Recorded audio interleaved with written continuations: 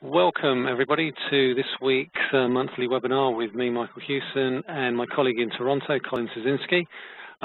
Quite a bit to get through today. Obviously commodities are one case in point, and it's certainly something that we will be looking at, both myself and Colin. The commodity currencies as well, and potential for further easing measures, maybe from the Bank of Canada, the RBA, potentially the RBNZ. Also going to be looking at US earnings and whether or not there's going to be any seasonal variations. We're going to look at potentially the strength of the dollar as well, and try and determine whether or not that could well have an effect going forward on S&P 500 tech earnings and earnings in general. For now, let's go and just basically work our way through the various disclaimers which we have to basically put up to keep our good compliance department all happy and sweet and fine and dandy and what have you, and then we can basically then crack on. So, and I know you've got quite a bit that you want to say about commodities, Colin, but before we do, for those of you who don't know, I know Daniel, or Danny, you basically commented on the colour of my tie earlier this week when you viewed my gold video. So we're going to start with gold, because we've heard an awful lot of speculation, I think, is probably the best word that I can use, with respect to the reasons why we got the sudden sell-off in gold over the weekend, from nervousness about a US rate hike. I mean, come on, give me a break. That's not exactly new. So I don't think that was behind the move lower in gold prices. But I certainly think, given what we know with respect to the strength of the dollar, the fact that gold is moving lower really shouldn't be a surprise. If you look at this chart, it's been trending lower for quite some time. So we can see straight away the 2014 lows, 1,130. If you're going to be long a gold, where are you going to put your stop? You're going to put it underneath there. So any break underneath there is going to trigger a reaction, and that's what we got. Now, what the catalyst was, I think there's probably any number of catalysts, one of which has been speculated that the Chinese admission that their gold reserves were potentially lower than what markets had initially suspected they were, could have been behind that. I'm a little bit skeptical about that, and I think you know, if you believe everything that Chinese authorities tell you, then I think you're being somewhat naive. The Chinese will tell you what they want you to know, not necessarily what is actually true. And I think if you're looking to buy gold and build up your gold reserves, what better way to do that than manipulate the gold price lower? That's my theory anyway, conspiracy theory and all of that. But there was another round of thinking on that, go on. That it could also be that people had just outright stolen it. There's all kinds of that perhaps perhaps the number is real, and if that's true, then perhaps it might be indicative of how much has been squirreled away by various officials. That's a whole that was another line of thinking I'd seen earlier in the week. So there's certainly lots of speculation, but there's certainly, I think the bottom line on that one is that we do, as Michael said, we do have to take any official numbers with a grain of salt.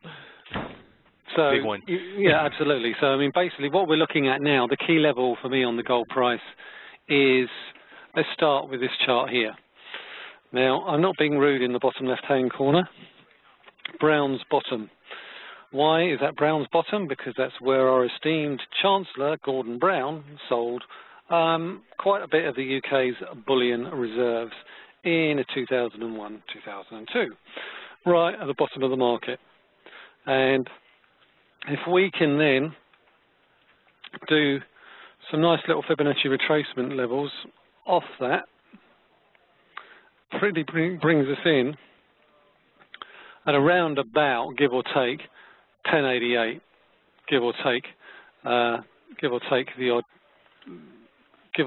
dollar or two, but around 1088 is 50% retracement of the entire up move from $250 an ounce to the highs at 1921.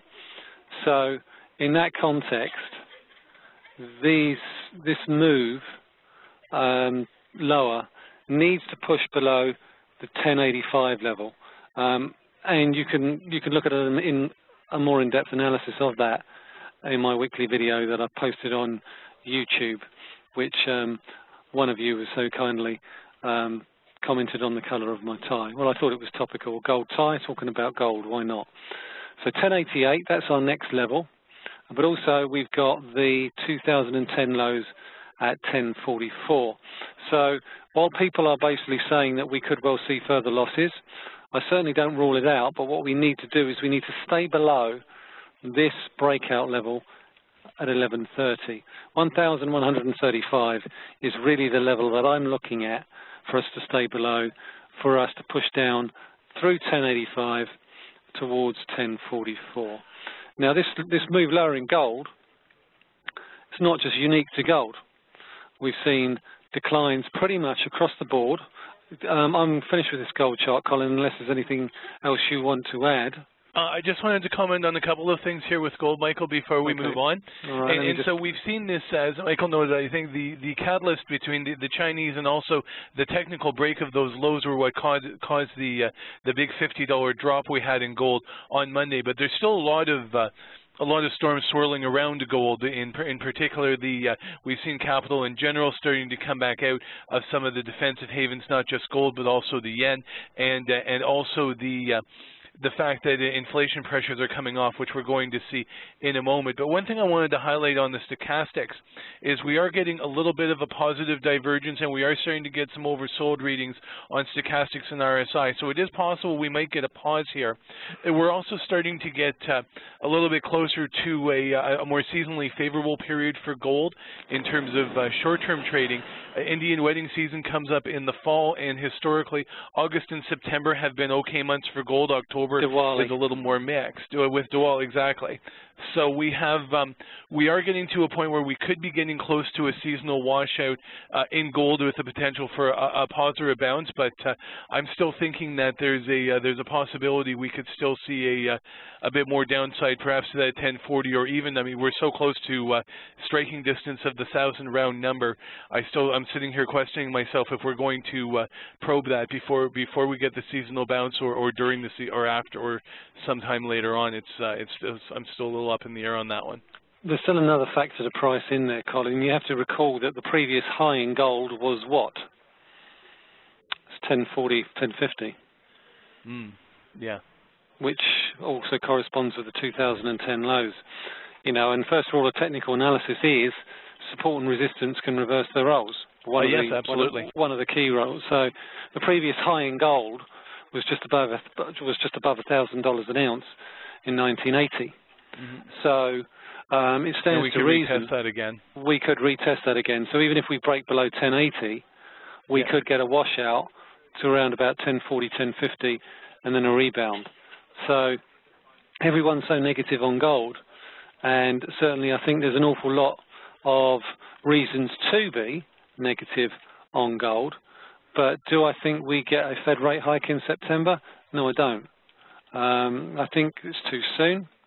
I think despite those weekly jobless claims numbers that we saw earlier today, which came in at the lowest levels since 1973, there are still significant concerns about the US economy, particularly in the manufacturing sector, which appears to be in recession after those downward revisions to industrial production data earlier this week, as well as the poor retail sales numbers that we've been seeing out of the US over the course of the past few months as well. So even though the jobs market looks pretty healthy, low participation rate notwithstanding, inflation appears to be fairly benign and likely to remain so, and that's basically feeding into what we're going to talk about next.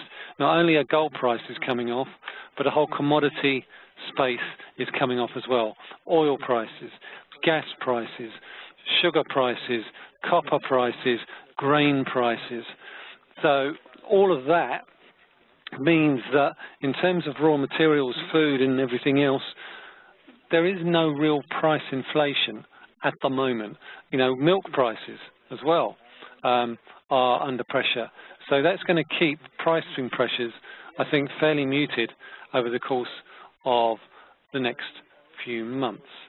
So let's move on to crude, give you a similar sort of story. You know, I know you wanted to talk about the dollar index, we'll talk about, didn't you, Colin? We'll talk about that in the context of the stronger dollar later, but certainly in the context of Brent and WTI, the direction of travel here seems pretty clear. Lower highs, lower lows. The next target for me is this $54 a barrel level lows here. We've had a bit of a rebound. The direction of travel still remains lower, and the likelihood is, given the Iran deal, whether or not you believe it's viable, the fact of the matter is the fundamentals and the price action do seem to suggest that further declines in oil prices seem pretty much nailed on. And certainly I think the currency price actions also speak to that as well, particularly dollar CAD. Can I speak a little bit to oil before we move on to that? Sure. Is that on top of Iran coming back into the market, the supply war isn't going away anytime soon either. The Saudis have been running around for the last several months clucking about how they've won, but in fact, I think the talk out of the U.S. has been lately that now that they've cut back on their exploration, now they're looking to cut back their costs and get the production going. And one thing that's been making the rounds in the last few weeks was the idea of going back and refracking some of these old shale wells to see if they can get more oil out of them at a really low cost. So I think we're going to hit a point where the U.S. producers, their initial response was to cut exploration. Their next response is going to be to cut costs and get their production back up, because they've certainly been people have been, they don't want to be seen as the big losers in all of this, and they're going to find a way to eventually to respond to the challenge from the Saudis. So this could drag on for a while. We've got WTI has gone back under $50. I see no reason why, and it's starting to take out. You'll see on the chart Michael's put up the 62% retracement. If that doesn't start to hold soon, then you're looking at a full round trip, and you could retest those March lows, and it wouldn't surprise me in the coming months to see that happen. So basically, what we need to see here is a move back above really $50 $50 a barrel. Yeah. To suggest that there's a potential base in place, but certainly in the context of that particular chart, Colin's right. I think we could be building up for a bit of a round trip back to the lows that we saw in March, and certainly if you then think it all the way out, and you look at where crude prices, U.S. crude prices were in June last year, and where they are now, you look at the annualized inflation effect with respect to that, and you wonder, and then you wonder why U.S. CPI is as benign as it is, and yet, despite this, there doesn't appear to have been any sort of consumer-led rebound in terms of consumption spending or anything like that with respect to the U.S. economy, which does make me wonder as to how confident U.S. consumers are. Well, on that, could you bring up the gasoline price, Michael? Because there's a point I wanted to make to that, and actually it ties back into earnings as well. Okay, I don't think I've actually got it. Let me find it. Okay, so while Michael's getting the chart, something that I noticed this morning in the earnings was the best earnings out of the States this morning was out of Dow Chemical, and they just totally blew away street estimates. And last quarter, all the refiners totally blew away street estimates. And one of the reasons I think why you're not seeing, now you are seeing a kick in a little bit here, but look at this chart in gasoline. While crude oil bottomed out in March, through the winter, gasoline prices actually had recovered first. And something that's happened and we're seeing in earnings is that refining margins have exploded, positively exploded, and the refiners are making a boatload of money. So anybody who's got a raw material costs in crude oil, they're doing just great, because the raw material costs are going down a lot faster than the refined product costs. So the point of this being is that the fall in the crude oil price isn't showing up at the pump price, and the refiners are making an absolute fortune, and the chemical companies are making an absolute fortune, money hand over fist these days. And that's possibly one of the reasons why we're not seeing it translate into consumer spending, is because the money hasn't found its way back into people's pockets. So what we'll be watching here with gasoline in the next couple of months is we're running right through. We're about halfway through the middle of summer driving season. So what happens when that comes off as we head into the fall? And at some point, do we see these refining margins get shrunk, or are they going to stay blown wide open like they are these days? We'll see what happens there. But with crude oil coming down, you would think gasoline could be quite vulnerable here. Maybe we could overlay the WTI on top of that, Michael. Is that possible? Yeah, I think we could. Of course, it's possible. Yes, I know it's possible. I'm sorry. I meant if you don't mind. Of course, mate. Let me just try and drag that on. You'll see what I mean. It's quite a... Let's get rid of that and change that. There. So if you look back in the fall, November, December, they were basically tracking each other. And then since then, that spread, which... the spread there between oil and gasoline has blown wide open. In gasoline's favour. Yes.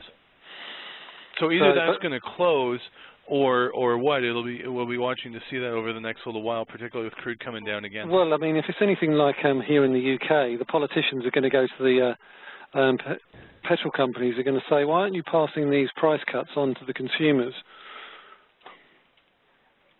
Because it's fair. You know, basically we've had, while prices were dropping off here, gasoline prices were still going up. Mm-hmm. So, you know, I think it does beg the question why US companies aren't passing that on. But obviously that's gasoline, that's WTI. We've had similar sorts of declines also in copper prices. We can see that here. Mm-hmm. Made new multi-year lows on copper. Right there. Direction of travel is fairly clear. But not just that. Let's look at sugar as well. You know, that's looking pretty soft.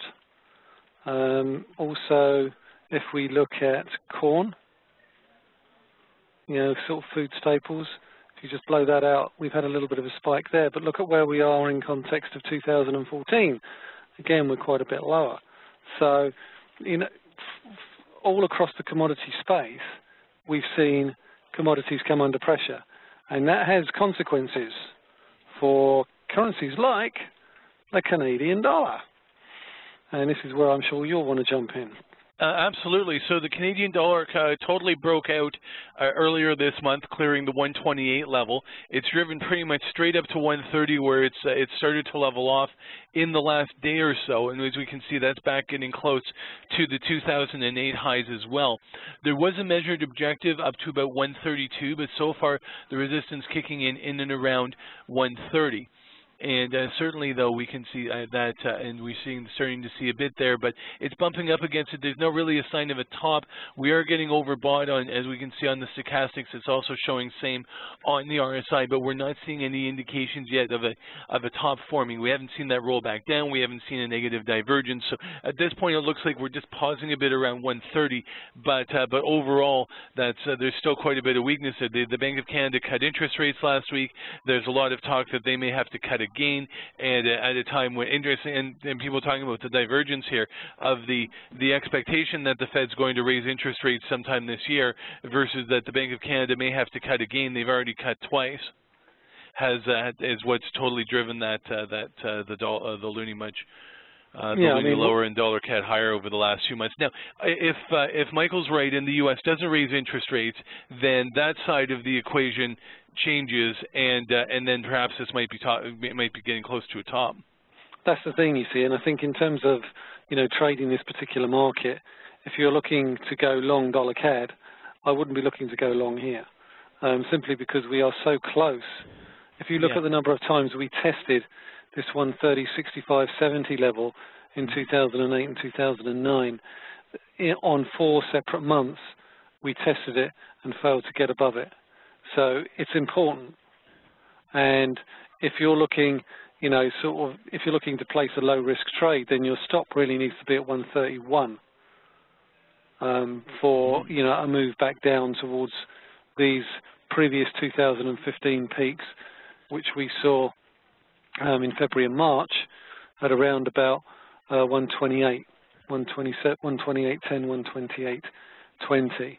So certainly I think it's going to be very interesting to see how the CAD reacts around 130.70, 130.80. Yes, and on top of that, we can. I also just maybe add something else on the U.S. dollar here. Regardless of whether the U.S.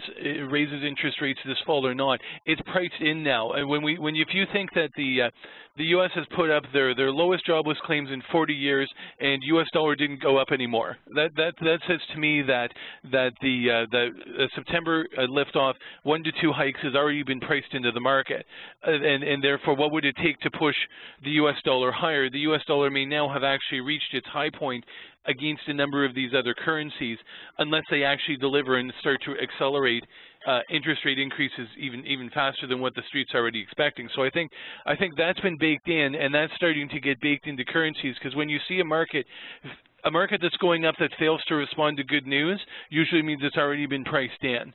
And on that basis, then the balance of probabilities, the surprise is now actually starting to swing back the other way. Where if they did actually, even if they did start raising interest rates, the U.S. dollar may not go up anymore because it's already been baked in. Yeah, indeed. And if you look at the dollar index, which is what we're looking at the moment, look how far it's gone up in the past 12 months. We're talking 20% or so, or more, and that is going to have an effect not only on inflation, but also on earnings for U.S. companies. Absolutely, and we're seeing that this week. Why don't we go with that, Michael?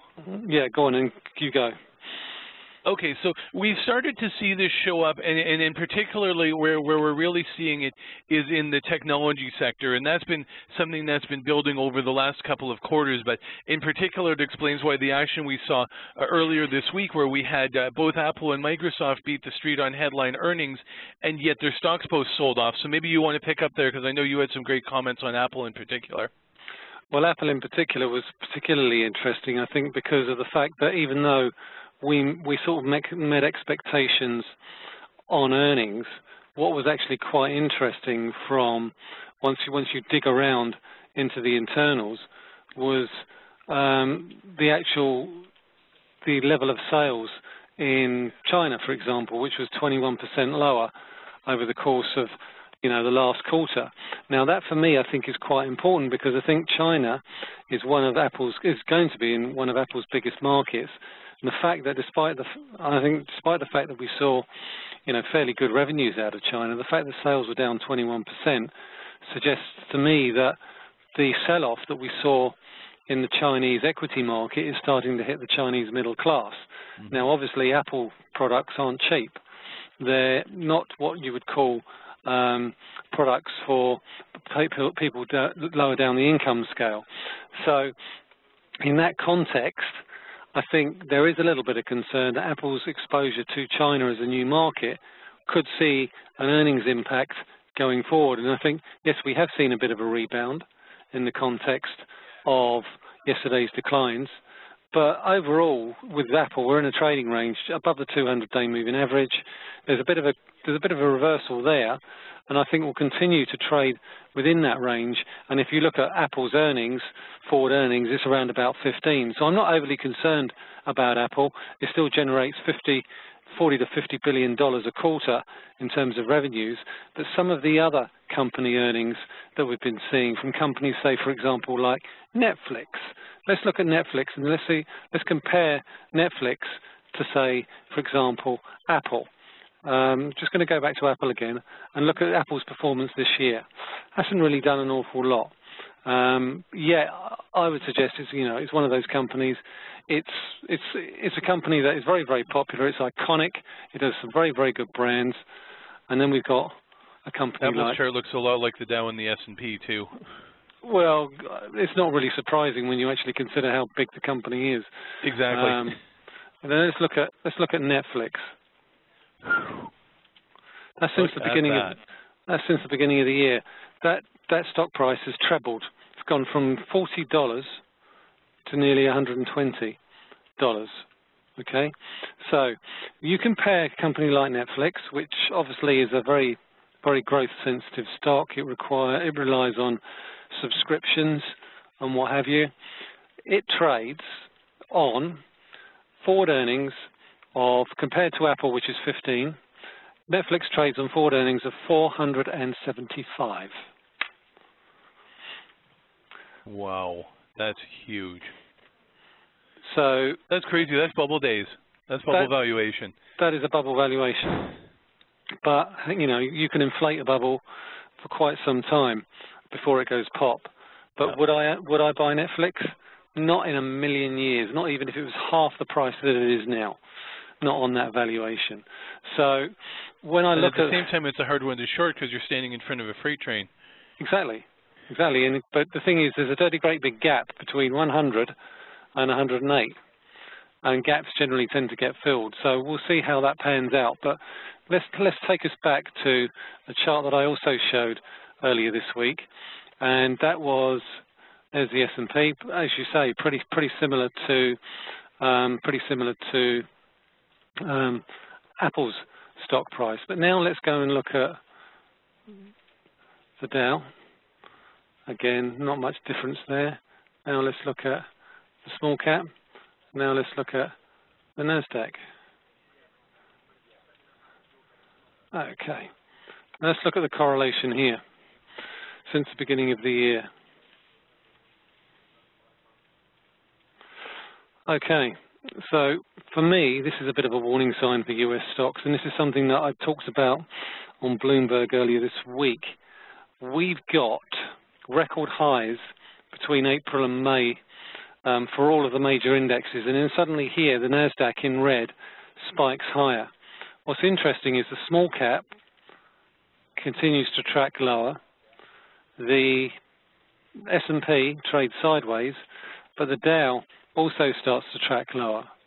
Now, if you've got markets that are closely correlated or going in the same direction, I generally don't have a problem with thinking the market's going up. When one particular market basically goes higher, but the others don't track it, particularly the US small cap 2000, that makes me a little bit concerned that there's a huge amount of divergence going on, and there's an awful lot of uncertainty with respect to where US stocks are going to go next. And when you see valuations of 400 times earnings, you really have to question whether or not there is much more upside in US stocks. It's more risky.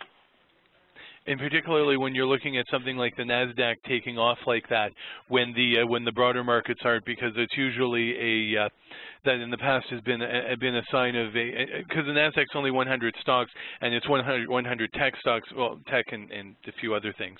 But a lot of momentum plays in there that you got to wonder sometimes if speculation's gotten a little bit out of hand when you start seeing stuff like that. Absolutely.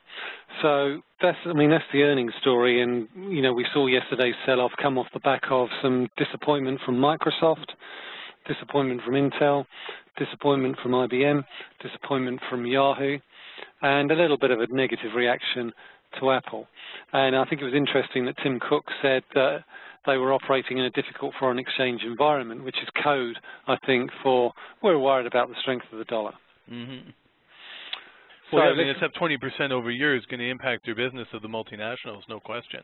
And it's up 8% on the year since the beginning of the year. So that brings us next to the Australian dollar, because there's an awful lot of speculation now that after the RBNZ cut rates overnight, that the RBA could be next. Now, the RBA has recently cut rates to record lows of 2%. What does that mean for the Aussie dollar? Does that mean that there's more rate cuts on the cards? I think the answer to that is probably yes. Let's look at where the Australian dollar's come from since 2007 or 2008. Basically, we're still well above the levels we saw at the beginning of the end of 2008, when we were around about 60 cents.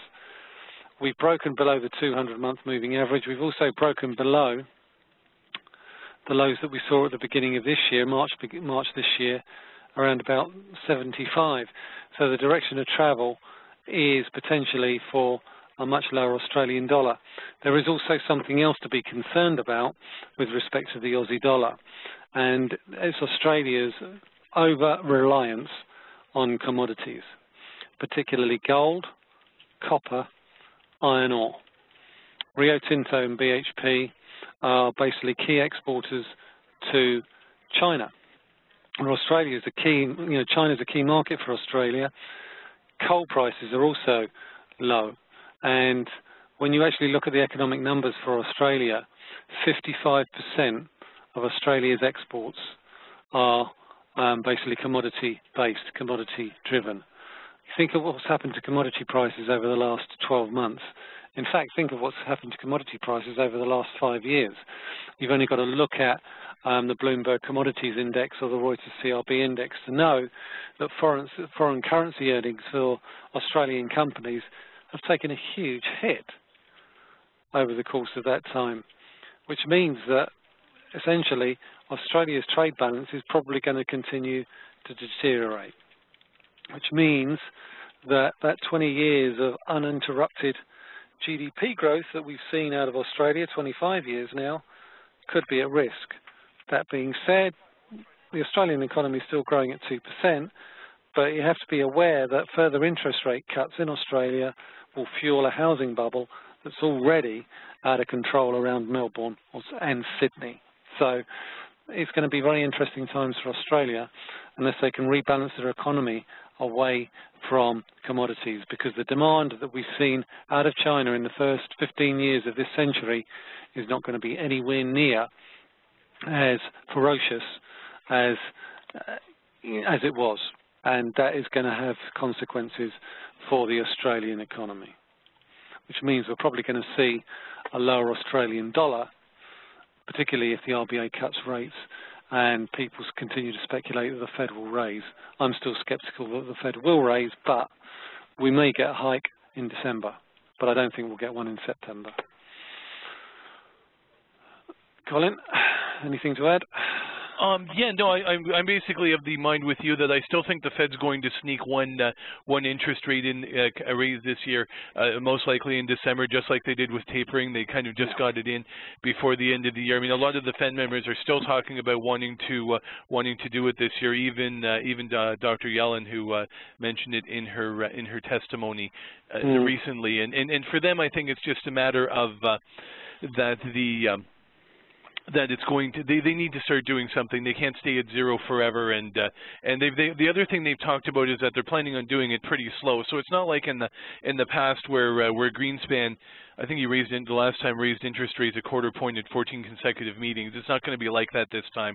They'll probably do an increase and then wait a couple of meetings and then do another one, and that sort of thing. They seem to be really big this time on keeping the pace of increases slow, kind of a recognition that they need to start going up, but that they don't want to go up very fast or very aggressively. So I think that they're mindful that they need to get off of zero, but at the same time that they don't want to crush their economy either. That's what it strikes me. It feels like they want to do it, and they really want to do it. Yeah. But they box themselves into a corner, because when you look at what's happening to commodity prices, you look at what's happening everywhere else. Everyone else is cutting rates. Yeah, the truth is the Fed's waited too long again. Yeah. They really should have. They should have, as soon as tapering finished last fall, they should have just done it. I mean, really. And at the same time, I always find it an interesting one. I mean, we talk about 0.25 interest rates, but who's actually paying that? I mean, here we've got 0.5% interest rates, but the mortgage rate is more like 3. The line of credit rate is more like 5, and we won't even get into what some of the credit cards start charging, right? No, yeah, absolutely. I mean, it's the same over here. I mean, personal loan over here is 8%. Yeah. And yet base rates are at 0.5%. Yeah. So even if they raise a quarter of a point, is that going to have an impact on consumers? I doubt it. I doubt it, but it probably will have an impact in terms of benchmarks, in terms of how mortgage rates are priced, because they're priced off LIBOR or they're priced off base. So it's going to affect trackers. You are right. I mean, basically, if you look at rates in the US and you look at the rates in the UK, and the exchange rate itself acts as a form of monetary tightening. Absolutely, and you could say, I mean, that's another point, right? Absolutely, it's true that the big gains that the U.S. dollar has made over the last year is certainly the equivalent of several rate hikes. I mean, I've been saying the opposite about Canada, that the way the loonies come down in the last 2 months is a huge easing. And here too, we're talking about rebalancing the economy, where the oil price crash that took Alberta down with it, and so you've got this Canadian growth has been knocked back to zero, and now you've got to rebalance. But the problem is the rebalancing on the export side and the tourism, and the people don't go on the U.S. shopping trips anymore, and the movie industry comes back, and stuff like that.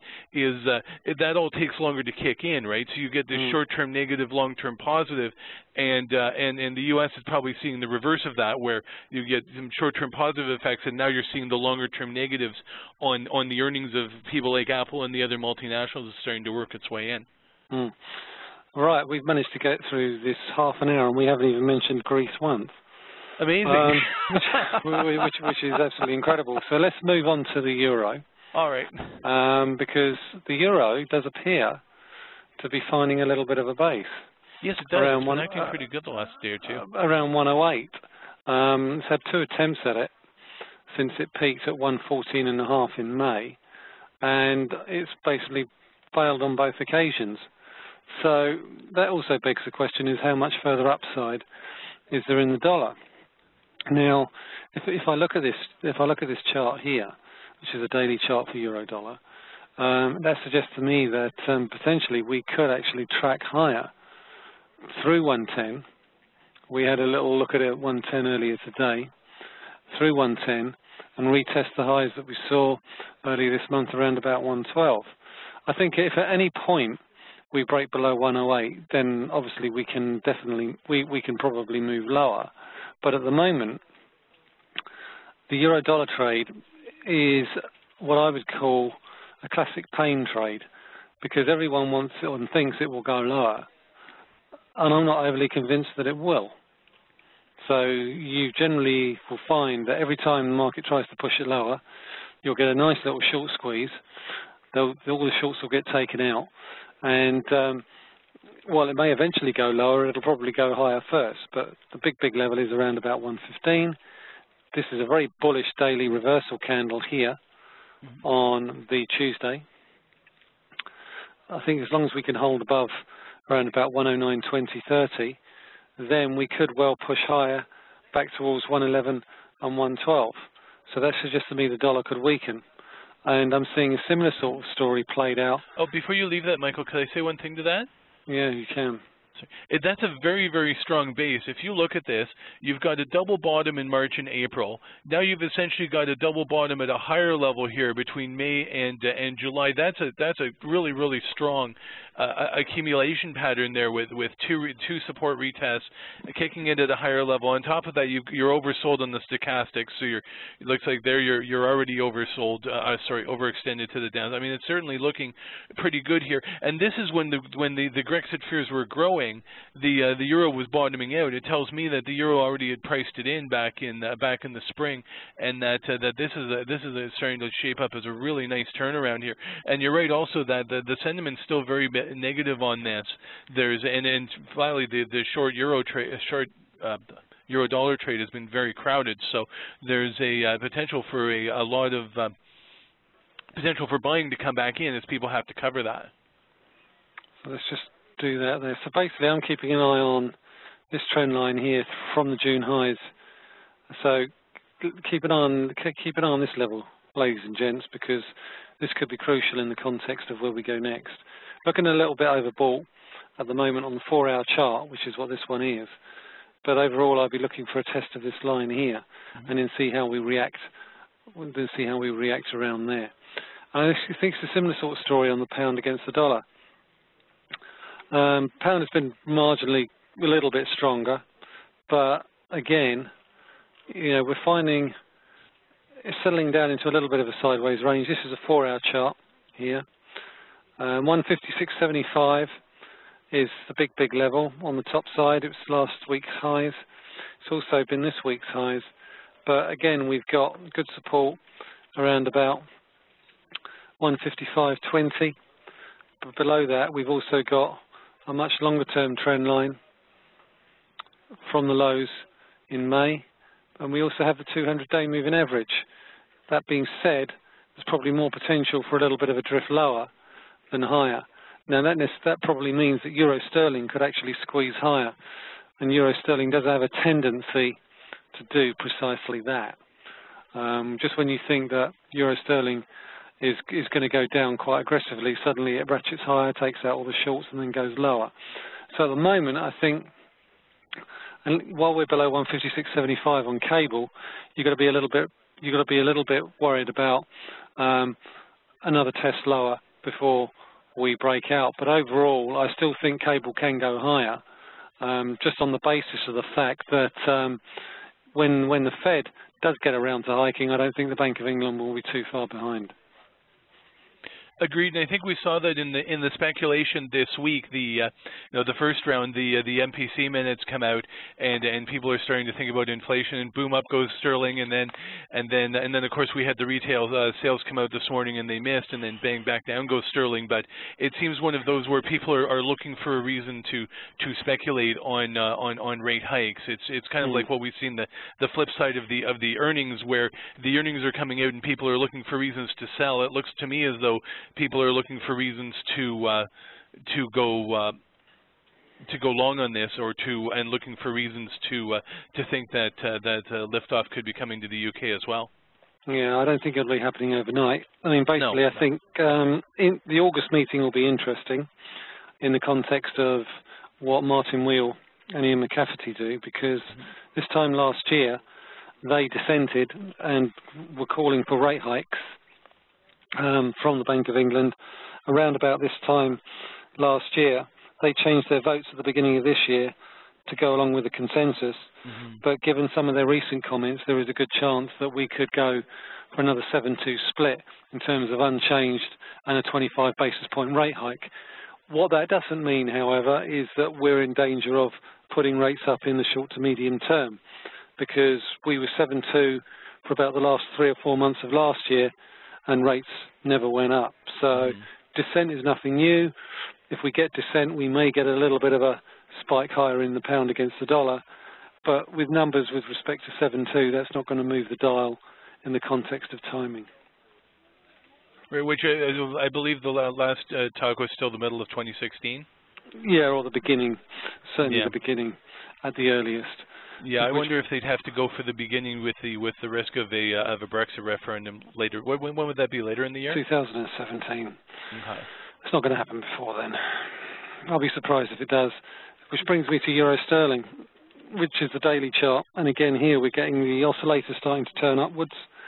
We've got two very strong upward candles in the past 3 days, which does seem to suggest the market is a little bit short.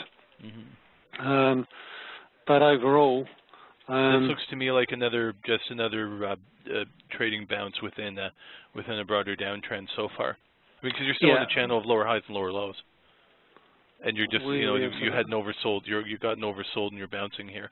Yeah. But I think you'd have to, at a minimum, clear that previous high, which I can't read very well, but that 72.20. Yeah, you'd have to take that out before we could think that it's anything more than just another dead cat bounce. Yeah, as I say, I mean, we've made marginal new lows around about 69.30, which coincides with the lows that we saw at the end of 2007, going all the way back here. Oh, yeah. So this November 2007, I think, was, where are we? Let's just do this.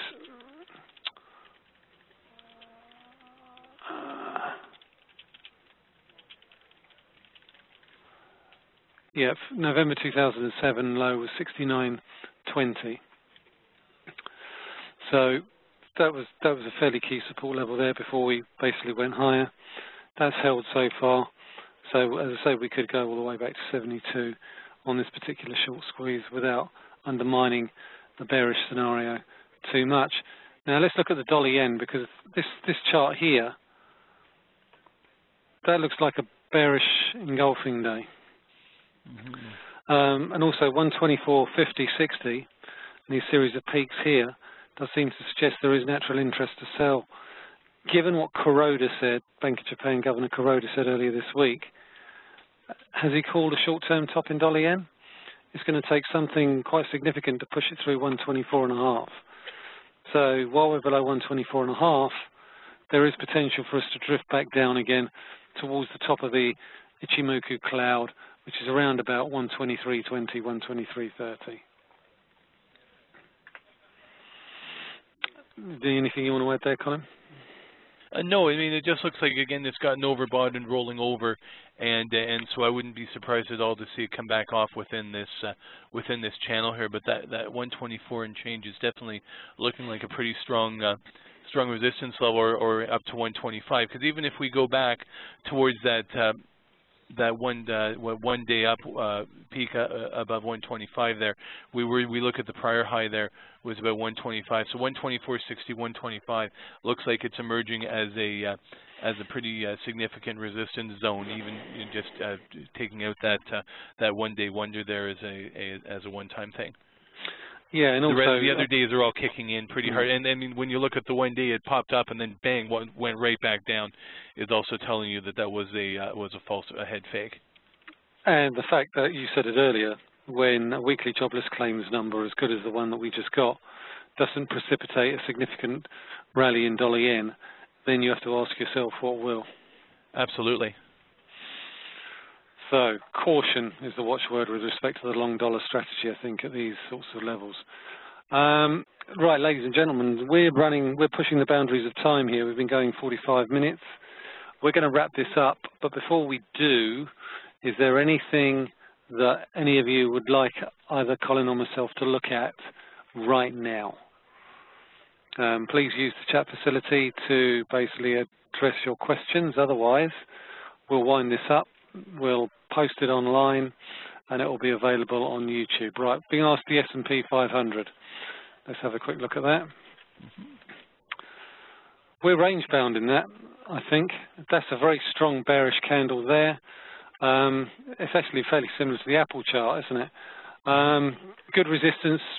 To be quite honest, I think we're range bound on the S&P. The oscillator's starting to turn over a little bit. We could probably go back to 2130, but overall, I think the direction of travel here, Colin, for me, is for us to drift back down again.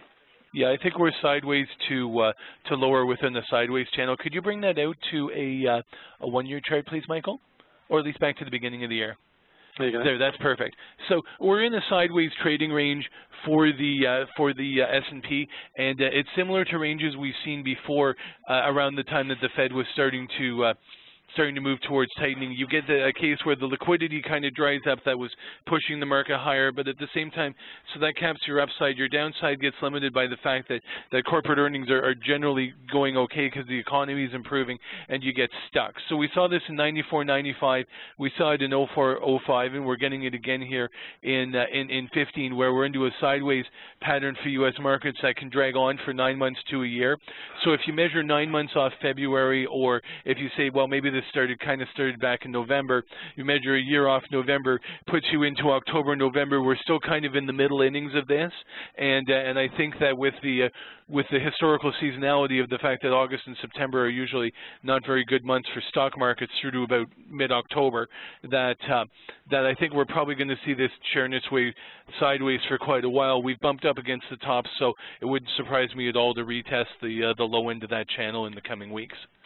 I think a lot will depend, obviously, also on next week's FOMC meeting. Absolutely. Got a Fed meeting next week. Not expecting any change, but I think what we will be looking for is any sort of signposting as to what the Fed may want to be doing when it reconvenes in September. Mm-hmm. So look at the statement language for any clues as to, what policymakers are thinking with respect to the U.S. economy.